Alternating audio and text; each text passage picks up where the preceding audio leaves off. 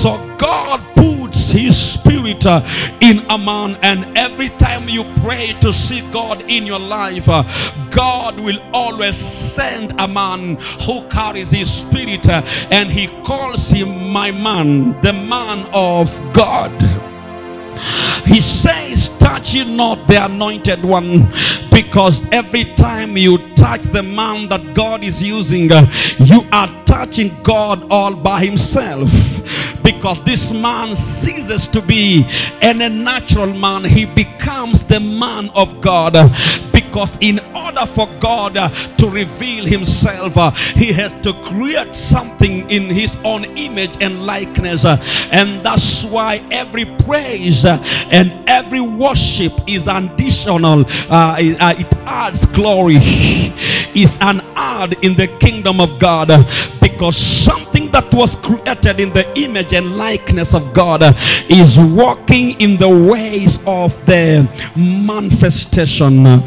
So the breakthrough you are praying for, the elevation you are praying for, the healing you are praying for, the miracle you are praying for, before it is too late, God will present himself but through the man.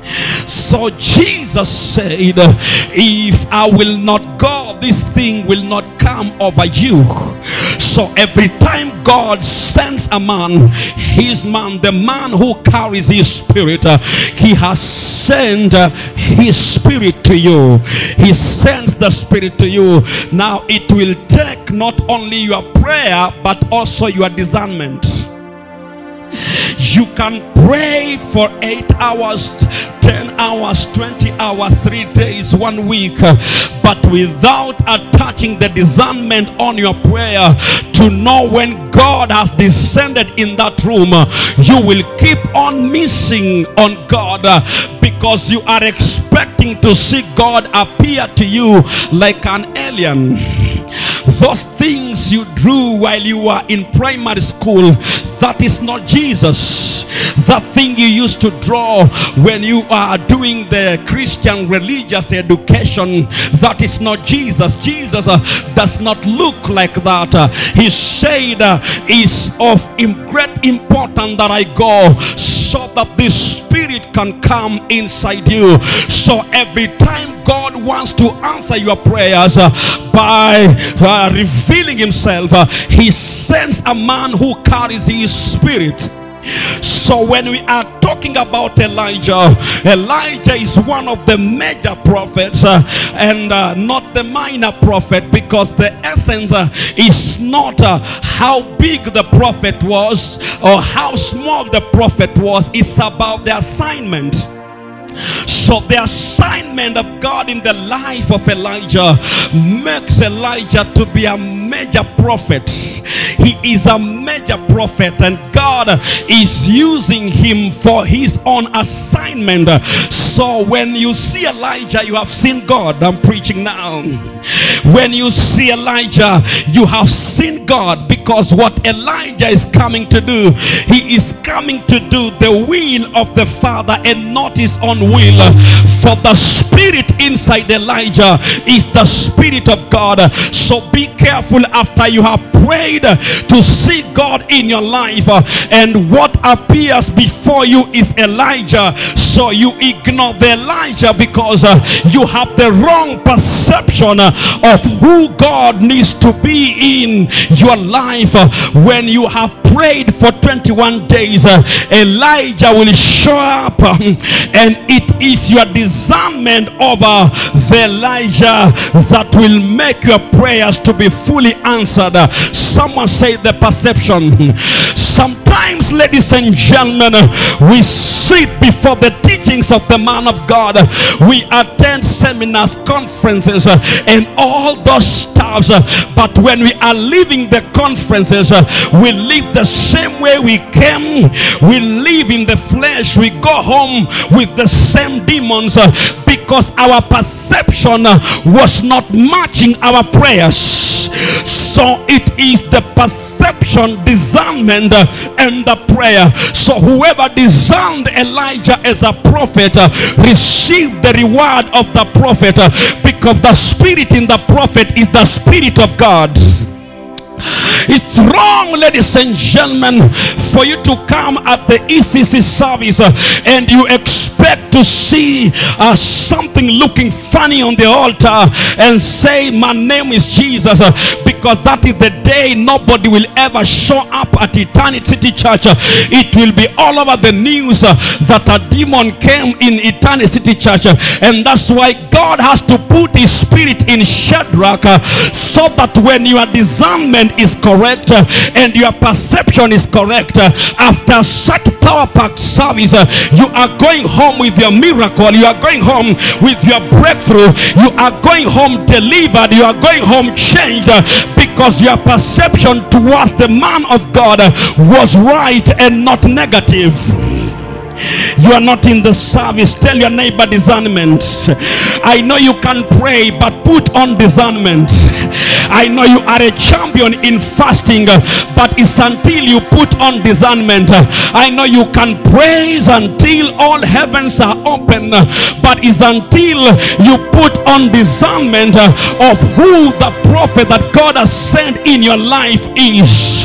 It is wrong to see Elijah and say Elijah is just like any other man, because Elijah died, and what is alive in Elijah is the Spirit of God. Say again, the Spirit of God. So he stands and he declares, there shall be no rains for 3.5 years, but only by my word. I don't like the way you are quiet. You could have stayed in your house and be quiet, massage your demons. Listen to me. He stands on the word of God and he says, for 3.5 years there shall be no rains. And God obeys the word, because God is the same with the Son, God is the same with the Spirit, and there is no way God is going to ignore what is connected to him. Now listen to me. I have a problem with this thing, because when Elijah was giving the prophecy, he did not think about himself. He is giving the prophecy that will affect his life, affect his people, affect those who are close to him. And immediately the Bible says the Spirit of God carried Elijah to the brook of Cherith. Someone say the brook of Cherith. Say again, the brook of Cherith. So when he was at the brook of Cherith, he was being fed by the ravens. Have you ever been fed by the ravens? There are people here, you have been fed by the ravens, but you have no idea, because your discernment is dead. When you have no job but you have survived the year 2023, you have nobody to depend to, but you have survived the whole year, paying your bills, feeding yourself. You have had the shelter in the year 2023. That is what it means by being fed by the ravens. Praise the name of God. Have you ever been fed by the ravens? Waking up in the morning, you don't know how you will eat, you don't know how you will fix this, you don't know how you will put this together, but it is 11 o'clock in the morning and someone gives you a call and say, I just put 200 in your phone, find out what you can do with it. I just did this, find out what you can do with it. Being fed by the ravens, because you carry the Spirit of God. Praise the name of Jesus. Such that what is happening around you does not affect you. God has a way of shielding his prophets and working out the life of the prophets, just to make sure the assignment in the prophet it is protected. I came in the stadium today to tell you there is a great assignment of God in your life, and whether it is not raining for 3.5 years, the Spirit of God will still sustain you at the brook of Cherith. I wish someone can get this. Praise the name of God. You got no politician in your family. I say you got no great business people in your family, but the Spirit of God has just kept you at the brook of Cherith. What God has been protecting in your life is his assignment. If you carry the Spirit of God, so you are the prophet. So God knows how to watch over the life of the prophet. It is dry, but God will find you food. It is dry, but God will find you water. You have no money to go to the hospital. You woke up in the morning and the situation is not there. You went to bed feeling so sick, but in the morning the sickness is not there. Praise the name of God. Is a way of God for the protecting the prophets who carry the assignment. And allow me to say this to every one of you here and those who are watching me online.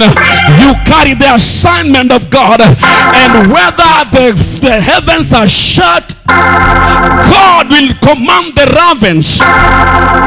You know, the truth is there are so many of you here that God has been commanding the ravens, but you are not aware. You think you deserve the help that people are sending your way. No, you don't deserve. It's a God's way of the provision, because you carry the assignment. And that's why in that brook of Cherith, every time you lift up your hands to worship, God receives the glory. And he says, whether you are in the brook of Cherith, I feel like preaching now, whether the heavens are shut for 3.5 years, I still have my own ways of providing for you. This message is not for people who are married.